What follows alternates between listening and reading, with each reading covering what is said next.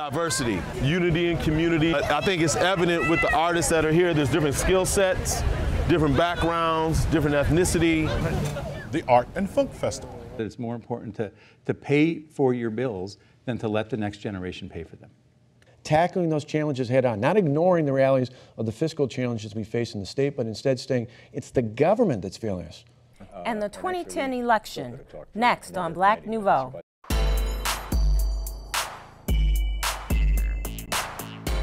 Good evening and welcome to another edition of Black Nouveau.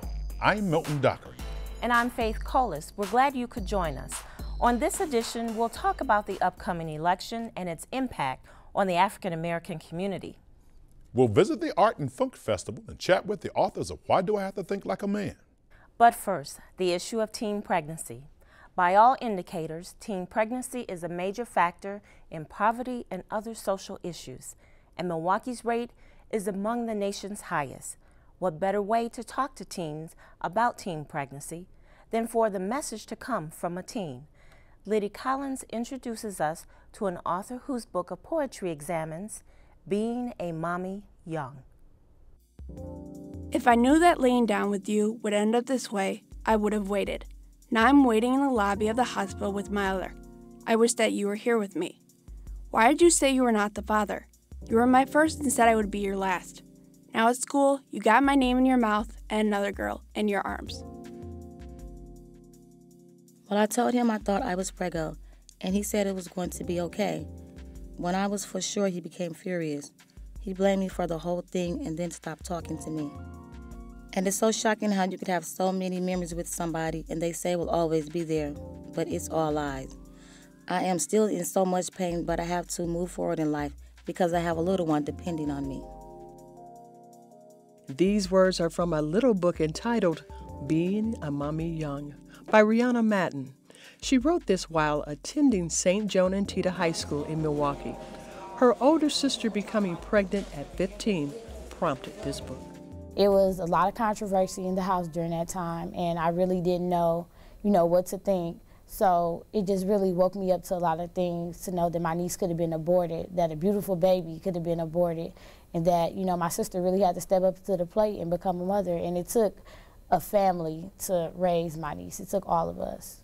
I felt it was necessary to write this type of book because in our community there's a lot of teen pregnancy going around, and I just feel that if someone is not going to speak out about it, or if adults are going to keep speaking out about it, why not teens speak out about it and let other teens know that,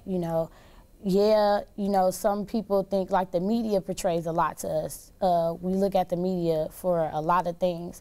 So, sometimes it's positive and sometimes it's negative. So I just felt that it was my duty to be a positive media portray and actually tell the kids around my age and younger that it's not okay.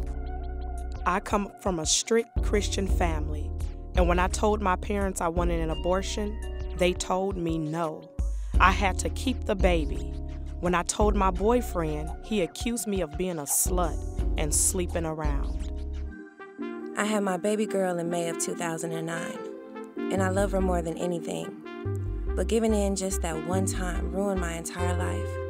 I have nothing. I wanted to move to California and pursue my music career, but I can't do that anymore because I have a child.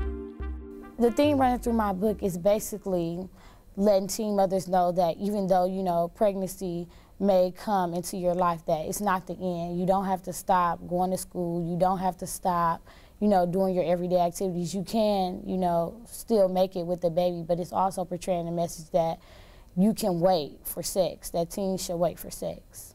In researching the book, Rianna gathered knowledge about teens and sex, which she shared during presentations at school and during talk sessions at the Boys and Girls Club. And they all wanted to hear what I had to say, and they were actually willing to sit down and listen to me. And I told them it's a lot of emotions that come with it. It's a lot of, baggage. And right now, everyone needs to be focused on school and bettering themselves. And then before you can think to take care of another life, you have to be able to take care of yours first. Her book reflects the shock of getting pregnant so young and the aftermath of becoming a mother. They didn't know that it was going to be this hard, or sometimes they didn't know that it was going to come about. A lot of them didn't know that having sex for the first time, you can get pregnant. A lot of them was they had no knowledge of, you know, as far as like STDs or knowing about pregnancy or knowing what it is to raise a child. No one ever talked to them about that. I know you're pregnant and you don't have anyone to talk to. It's not the end. The father's not around and has left you sad and blue. It's not the end. As the days grow longer, you become stronger and you realize you can make it. For information on being a Mommie Young, go to LAKETTAC at boysgirlsclubs.org. I'm running for governor because I love this state, and I believe in Wisconsin.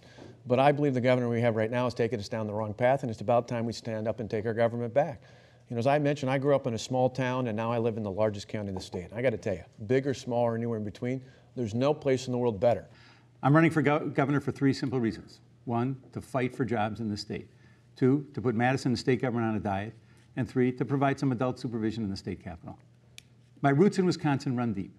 My mother was born in Sturgeon Bay, moved to Green Bay, and then went to school in Madison. Next week's election, we'll see either the mayor of the city of Milwaukee or the executive for the county of Milwaukee becoming governor. What does that mean for the state and residents of the area? We'll pose that and other election-related questions to our guests, independent journalists Jacqueline Heath and James Causey from the Milwaukee Journal-Sentinel. Welcome to Black Nouveau. Thanks, Mel. Thank you. The race for the governor. The race has candidates with different visions of the government. Which vision do you think is best for the black agenda? Ms. Heath. Well, I think personally, and you know, as a black journalist, you know, all of the above, the agenda that gets jobs back in people's lives. I don't, you know, it can be black, white, whatever, but black unemployment in this state has been extremely augmented and pronounced. Black males especially. Statistics allude to the fact that in Milwaukee County, if not the state of Wisconsin, but seeing that this is the concentration of where most African Americans live in southeastern Wisconsin, the black unemployment rate among black males is 50% or more. Actually, it's 53%. Regardless of education level, work experience level, or what have you. Now you have to ask yourself, why is that? Okay. So, you know, a lot of things can impact that. Okay. Transportation issues. Jobs aren't in the inner city anymore. If you don't have a car or a driver's license, you can't hop, you know, the monorail to Waukesha or whatever. You're out of it. Mr. Causey, how do you see these two visions in terms of the black agenda? Well, you know, that's a very good point, but there's also the issue of poverty, also the issue of education. Who's going to address the black male dropout rate in MPS? So between the two parties, between the two candidates, do you see one with a specific agenda that will address both of the concerns that you guys are mentioning? Well, if you think about the issues of jobs, they're both talking about jobs. Mm-hmm. But who has a better vision as to solving those problems? Well, it depends on what do you hear. As far as taking on the issue of education, I think Barrett did go out on a limb when he tried to challenge the status quo of MPS, and he needs to get some credit for that instead of being slapped around for it. I think that was visionary on his part. I don't think it transcended throughout the black community like it needed to. And that's unfortunate because we know that you can't solve the problems with unemployment and poverty until you address the issues of education, and it starts with MPS. Not only that, speaking of Mayor Barrett, people may not know this or forget about it, but for at least 5 to 7 years that I know of, Mayor Barrett, even when he was in Congress, fought for something called the Job Corps Center here in Milwaukee. Yeah. And it's now a reality on the northwest side. Okay. That in and of itself, now I'm not, you know, as I said, I'm not endorsing anyone in particular, but just looking at the monumental effort that it took, first of all, to have Milwaukee named a Job Corps site. For the sake of time, I didn't mean to cut you off. But you know, that speaks to job training, job remediation, education, certifications, and getting people independent and employable. Gotcha. Now, to the both of you, do you think the black voter turnout will be large? Well, if I have anything to do with it, it will. I will be doing drive-bys and roll-ups if I have to get more people to the polls, make sure that people are registered to vote. They early vote or they make it on election day. Regardless of who wins, there's going to be a few political positions open. Do you think the black politicians are positioning themselves for the county exec position or the possible mayor position? Briefly, either one of you? I don't know. You don't know? I really don't see anybody. I think people are taking a wait back and see approach, but I think it would be a frenzy after November 2nd. Let's look at the Senate race here in this state. The race seems to have tightened up. Why? Maybe people are listening more and thinking more. Okay. I mean, we've got a new term in the lexicon, creative destruction. Think about that one. Would you define that, though? Maybe the person who invented it should. To me, it's an oxymoron and a non-term that describes something that doesn't benefit anyone. Switching focus a little bit, on the national scene, there seems to be a lot of anger. That anger is being directed at both Democrats and Republicans. Is this true for African Americans in terms of displaying that anger? I think it's more not anger as much as it is frustration. You know, the buzzword now is waiting for Superman. A lot of people I know felt a very strong, long-awaited high when President Obama was elected and inaugurated. I mean, the ancestors rose from the grave, so to say. But what he inherited and what he has been called upon to do to turn things around, it's not going to happen on a dime. And I think a lot of people that supported him are maybe a little impatient, a little, they're wanting things to change. They're wanting to see change, but change is exceedingly slow in coming about. I would say that people are angry. I think. Mr. Causey, can I get you to address this for me? Not meaning to cut you off. Go ahead. What do you think is driving that anger? The fact that you don't have a job, the fact that you can't pay your bills, the fact that your children need stuff provided for them and you can't provide for them.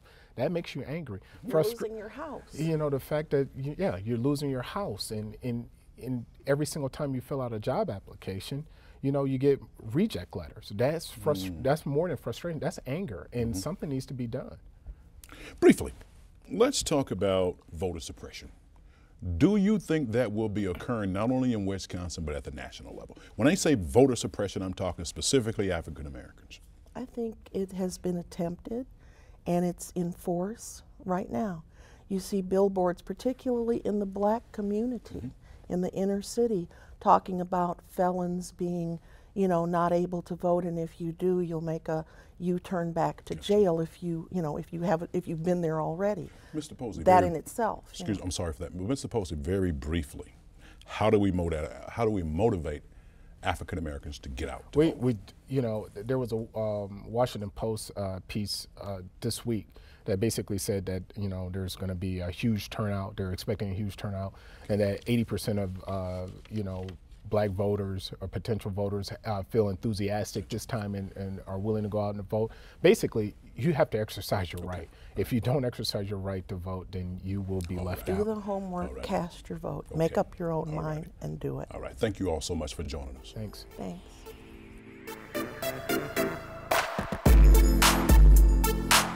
Recently, the Marcus Center was host to the first Arts and Funk Festival. Our Bobby Drake attended the event.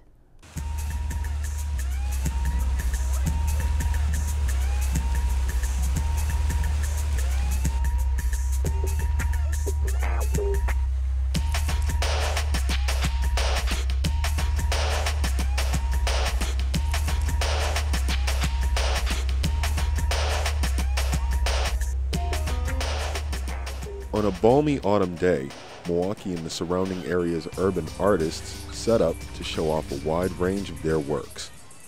An urban art festival. I mean, something where it doesn't matter your background or your skill set, but we meet in the center of the city.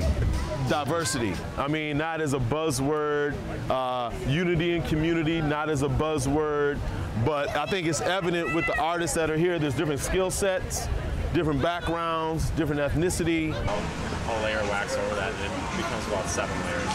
Oh, that's good. That's what this is too? Yeah, these are actually, the images you see in the background here are traditional photographs I took. But people kept buying them, and so I kept making them.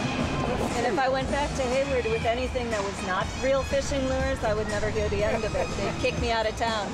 And then you've clearly got people who are heavily experienced, have an extensive exhibition record nationally, and so the people who are learning can learn from the other people that are more experienced. We used making spoons, which is really grounded in craft. I mean, we invented spoons, metalsmiths invented spoons.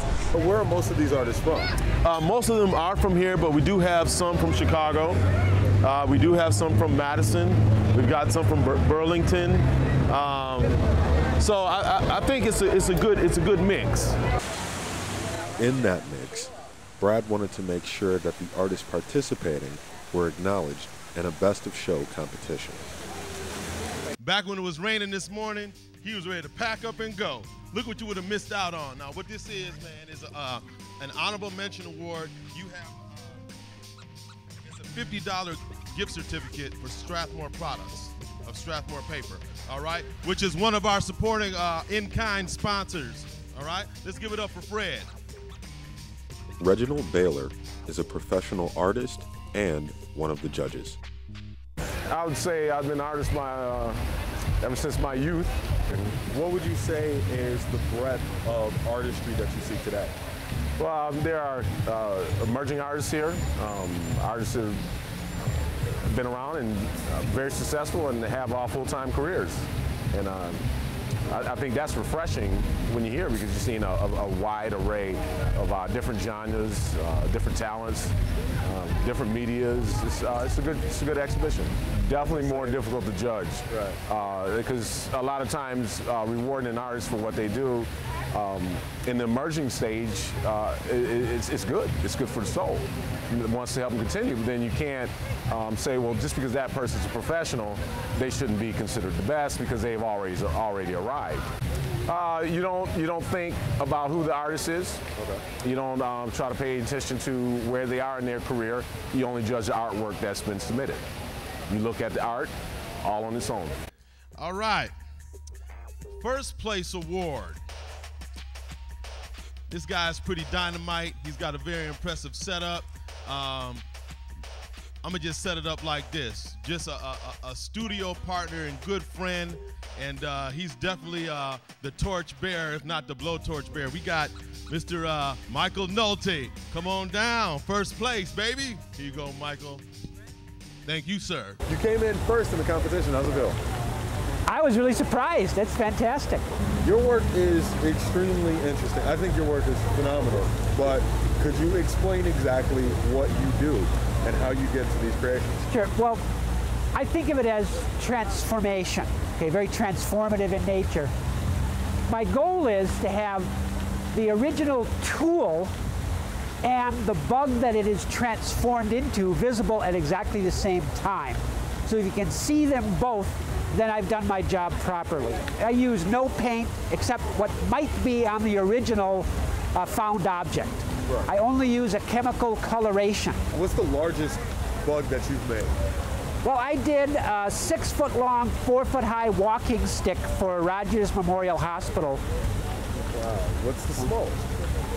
A tiny little spoon beetle. I just took a vacation spoon and I welded legs onto it and eyes and give it a nice color. It's just a tiny little bug. In the past, Milwaukee's been a very art-conscious but art-selective kind of city. And right now, there's so much talent budding from unconventional places, you can only not acknowledge it for so long. So that's another reason for this festival. Where other artists have been unacknowledged in other venues, they're gonna get some acknowledgement here.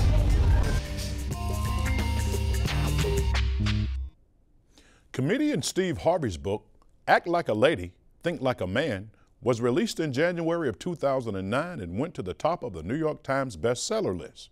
The book's aim was to help women understand what men really think about love, relationships, intimacy, and commitment. It generated hours of discussion and commentary over the airwaves in many homes and many other places.